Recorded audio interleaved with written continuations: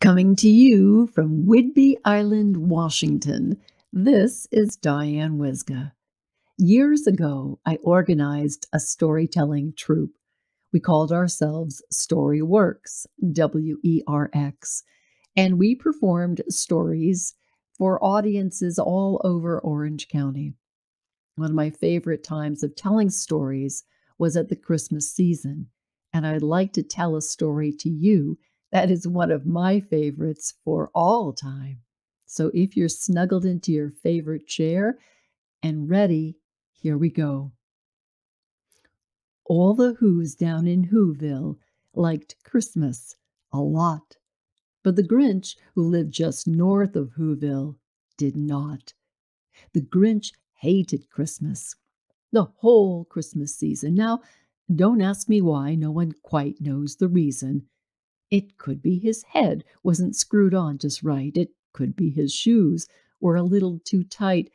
But I think that the most likely reason of all may have been that his heart was 2 sizes too small.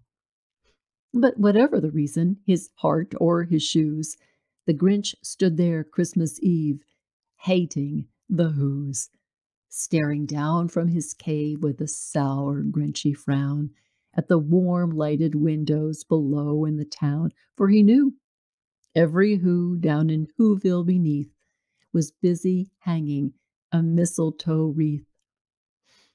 And they're hanging their stockings, he snarled with a sneer. Tomorrow is Christmas. It's practically here. Then he growled, with his Grinch fingers nervously drumming. I must find some way to stop Christmas from coming. For tomorrow he knew that the Who girls and boys would wake bright and early. They'd rush for their toys, and then, oh, the noise, noise, noise, noise. That was one thing he hated. All the noise, noise, noise, noise. Then the Who's, young and old, would sit down for a feast. And they'd feast, and they'd feast, and they'd feast, feast, feast, feast. They'd feast on Who pudding and rare Who roast beast, which was something the Grinch couldn't stand in the least. And then they'd do something he liked least of all. All the Who's down in Whoville, the tall and the small, would stand close together with Christmas bells ringing. They'd stand hand in hand, and the Who's would start singing. And they'd sing, and they'd sing, and they'd sing, sing, sing, sing. And the more the Grinch thought of this Who Christmas sing, the more the Grinch thought, I must stop this whole thing. Why, for 53 years I've put up with it. Now I must stop this Christmas from coming. But how? Then he got an idea, an awful idea. The Grinch got a wonderful, awful idea. I know just what I'll do. The Grinch laughed in his throat, and he made a quick Santa Claus hat and a coat. He chuckled and clucked. What a great Grinchy trick! With this coat and this hat, I'll look just like Saint Nick. All I need is a reindeer. And the Grinch looked around, but since reindeer are scarce, there was none to be found. Did that stop the old Grinch? No. The Grinch simply said, if I can't find a reindeer, I'll make one instead. So he called his dog Max, and he took some red thread, and he tied a big horn on the top of his head. Then he loaded some bags and old empty sacks on a ramshackle sleigh and hitched up old Max. Then the Grinch said, giddy up, and the sleigh started down toward the homes where the Who's lay a snooze in their town. All their windows were dark. Quiet snow filled the air. All the Who's were all dreaming sweet dreams without care when he came to the first little house on the square. This is stop number 1, the old Grinchy Claus hissed, and he climbed to the roof, empty bags in his fist. He slid down the chimney, a rather tight pinch, but If Santa could do it, then so could the Grinch. He got stuck only once, for a moment or two. Then he stuck his head out of the fireplace flue where the little Who stockings hung all in a row. "These stockings," he grinned, "are the first things to go." Then he slithered and slunk, with a smile most unpleasant, around the whole room, and he took every present: pop guns and bicycles, roller skates, drums, checkerboards, tricycles, popcorn, and plums. He stuffed them in bags. Then the Grinch, very nimbly, stuffed all the bags, one by one, up the chimney. Then he slunk to the ice box. He took the Who's feast. He took the Who pudding. He took the roast beast.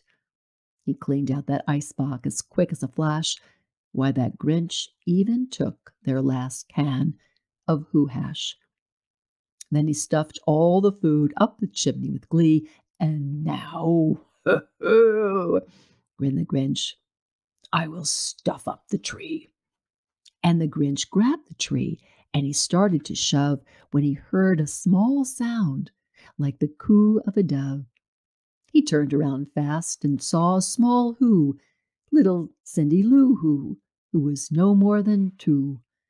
The Grinch had been caught by this tiny Who daughter, who got out of bed for a cup of cold water. She stared at the Grinch and said, "Santa Claus, why? Why are you taking our Christmas tree? Why?" But you know that old Grinch was so smart and so slick, he thought up a lie, and he thought it up quick. "Why, my sweet little tot," the fake Santa Claus lied, "there's a light on this tree that won't light on one side.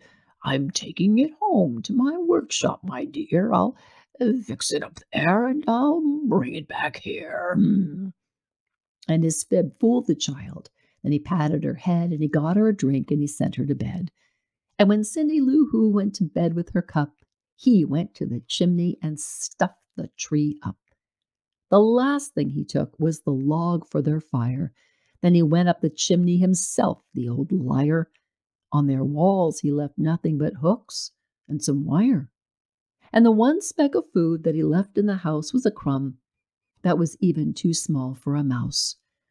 Then he did the same thing to the other Who's houses, leaving crumbs much too small for the other Who's mouses.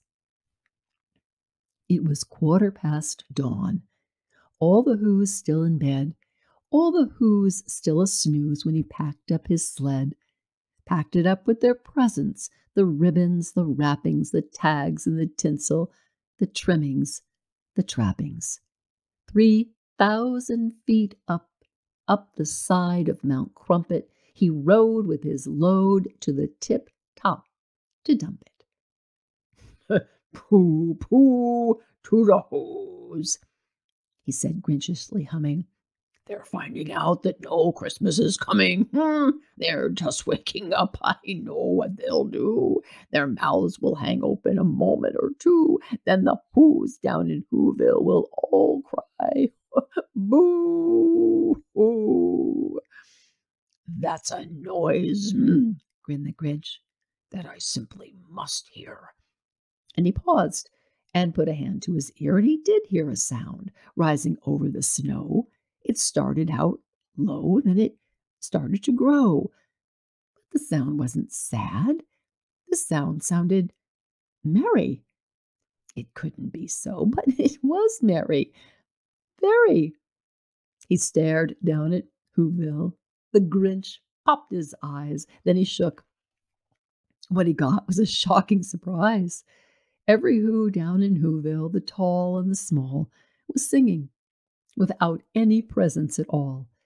He hadn't stopped Christmas from coming. It came. Somehow or other it came just the same. And the Grinch, with his Grinch feet ice cold in the snow, stood puzzling and puzzling. How could it be so? It came without ribbons. It came without tags. It came without packages, boxes, or bags.